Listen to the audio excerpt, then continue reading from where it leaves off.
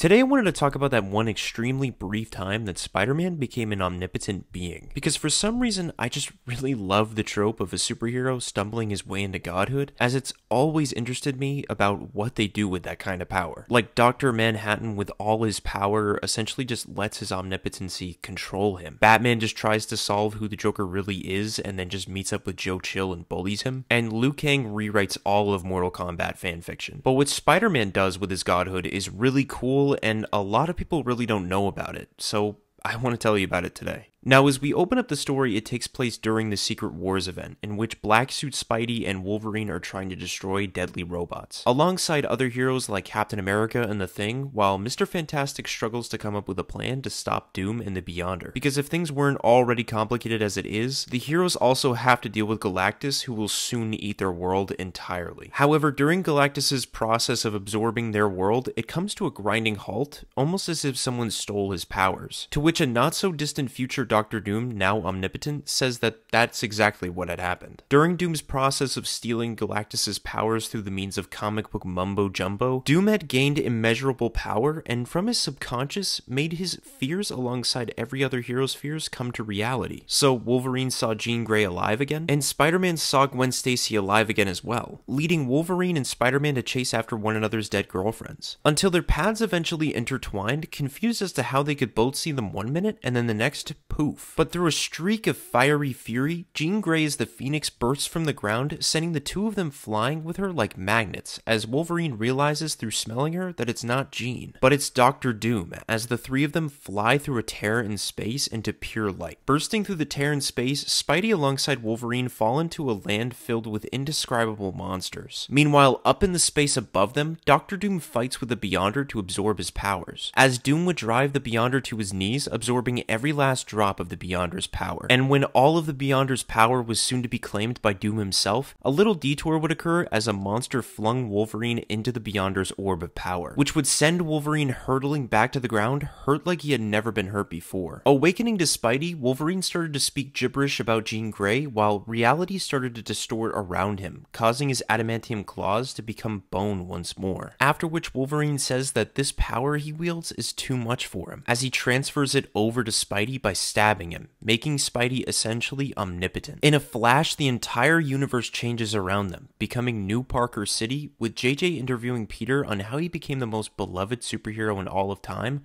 with such immeasurable power. Peter says to Jonah that he would have Wolverine to thank for all of that, but as far as the rest of the interview goes for right now, it'll have to wait, because Green Goblin just murdered Uncle Ben in his own home, laughing maniacally. And you'd think Peter would freak out, but no. Peter just says, "Oh, no sweat, I'll just revive him in a couple seconds," as he webs up Green Goblin to bring him outside and obliterate him alongside the rest of the trash, because Aunt May really doesn't like it when he does it inside. However, leaving the house, there are plenty of villains waiting outside for him, including Galactus, so Spidey hands Green Goblin over to JJ, telling him that this will only take a moment. Because as Doc Ock leaps towards Spidey, he says aloud that he has the power to redistribute matter, meaning he can modify one thing into another. So he puts his pointer finger on auto and decides he can turn him into something a lot more useful, turning Doc Ock into plants. Surprised that Doc Ock made so many with such little energy. Afterwards, he hands JJ a camera made from thin air and tells him to take pictures while Spidey wipes the floor with every other villain, ripping Ultron in half, growing into a giant and stepping on several villains, then shooting a huge beam of energy at several more villains like Dr. Manhattan, and finally knocking out Galactus with a sucker punch. Once the fighting had come to an end, Spidey would ask JJ if he got everything, adding that if he didn't, Spidey can just rewind the whole fight and do it all over again. Later, as they both walk the streets of New Parker City, JJ says to Peter that this city is like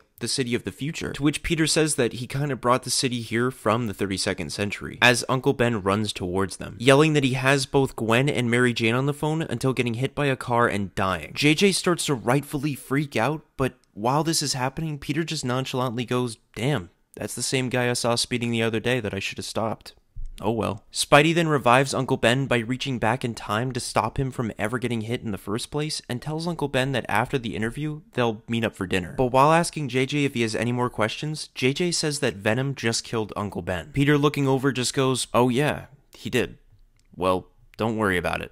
It happens all the time. I'll just fix him back up. And in the process, JJ asks how long he's even had this power for. Peter explains that he's had this power for 1/1000th of a second, but that he won't be keeping this power for much longer, because it's destined for another in the not too distant future. Showing JJ Battle World and everything currently going on, and himself still in that moment of realizing the power he possesses. Telling JJ that in that moment he gained powers. He was everywhere, everything, and everyone, and in that moment, which is still this moment, he remade all of creation. But the moment was short and his godhood momentary, as the power was destined for another. Perhaps only because Spidey was still mentally staggering from his new awareness, Doom was able to take it. After which Doom soon realized that with the Beyonder's powers, he'd soon fall from godhood as well, as the power was not his own, and could see into the future that one hero would rise to the occasion and challenge him and defeat him. But in the meantime, he'd wipe Wolverine and Spidey's minds from ever knowing they possessed the power of a god, let alone saw what was to come in the future. Because Doom, as proud as he is, wanted to hold on to his grasp at godhood for as long as possible, as we see Spidey back at the very same moment we began the story. With the two of them experiencing a slight form of deja vu, before they both just shake their heads and head back out into the fight, none the wiser that they were both gods for only a few moments. Now, I hope y'all liked this story, and don't forget to leave a like and subscribe, and as always, I'll catch y'all on the flip side.